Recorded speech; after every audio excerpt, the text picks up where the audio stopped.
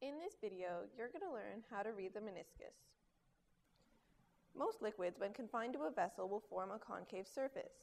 This means that the liquid will be higher on the outer edges of the vessel than they will be in the center. This is called the meniscus.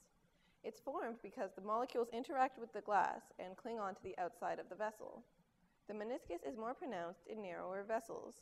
This can be seen by comparing the graduated cylinder and the beaker. The curve is more obvious for the graduated cylinder.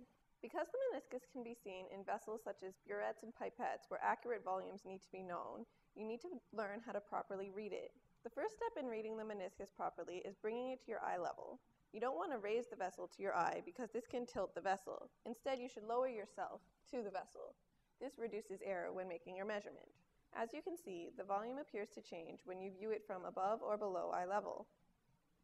Once you have the meniscus at eye level, you should always read it from the lowest point. If you do this every time, you'll have consistent results. To make it easier to view, you can use a white card with a black stripe on it called a burette card. Line up the bottom of the meniscus with the top of the black line to make your meniscus sharper. By using this trick, you can now easily see that there are 7.90 milliliters of solution in this graduated cylinder. Reading the meniscus can sometimes be tricky, but if you keep practicing, you'll master it in no time.